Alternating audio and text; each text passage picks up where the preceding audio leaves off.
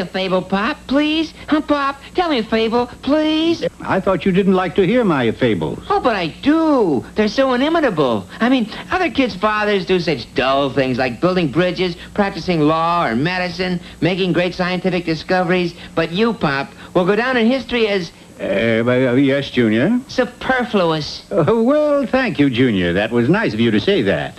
Inimitably superfluous. That has a nice ring to it.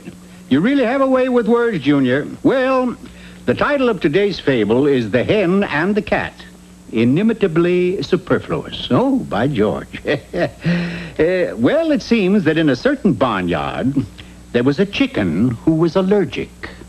Just allergic to cats. I react perfectly normal to all other things. You might think a simple solution would be just to stay away from cats, but I can't. At least one. Tom, you see, well, Tom and I are in love. That is the craziest thing I ever heard. A chicken in love with a cat. If there's one thing I cannot stand, it's a bigot chicken. Florence and me were made for each other. And just as soon as she gets over those sneezing fits, we're going to be married. But, Tom, it seems so...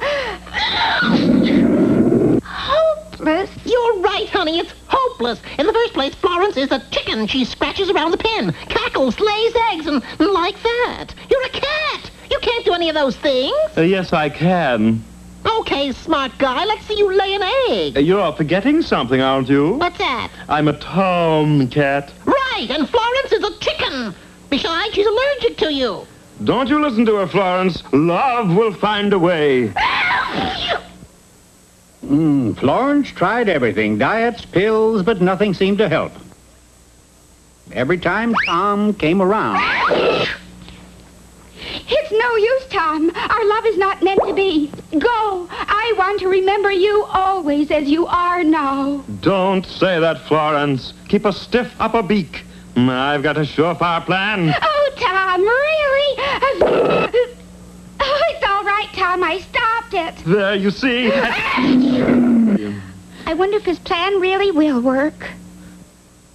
So there it is, oh great wizard. Every time I come on the scene, it's Sneeze City. It's enough to make a grown cat cry. No, help me, great wizard owl. Help me in my hour of need. Now leave me to get this straight. You are a cat, right? Right. You were in love with a chicken. Well, that's the one thing. You both aren't allergic, but I'll tell you what I'll do. You take this magic potion, patent applied for, and at the stroke of 12, drink it down. Oh, I will. Thank you, great wizard. Thank you. They said it couldn't be done. No, boy. At last, Florence and I shall be wed. And so, a short time later... Flo, baby, my troubles are over. I know, Tom. Isn't it wonderful? How do you know? Well, I've got so much to tell you, Tom, but it will have to wait because it's 12 o'clock. Did you say 12 o'clock? Yes. Oh, my goodness.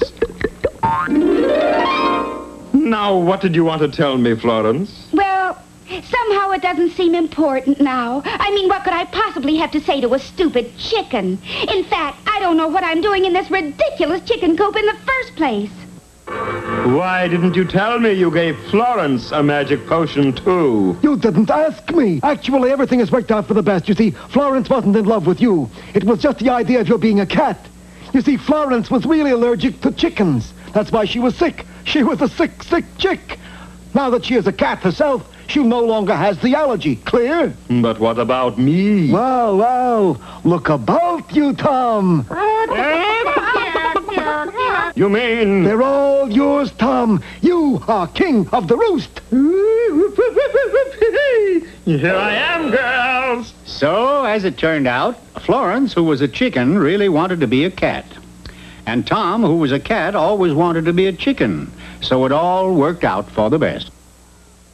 Tom, rise and shine. It's time to wake up the world.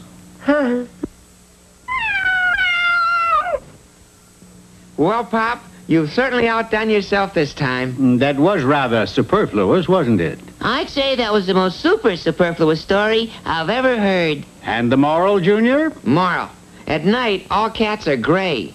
Unless, of course, they're chickens. Yes, and that's a superfluous moral if I ever heard one.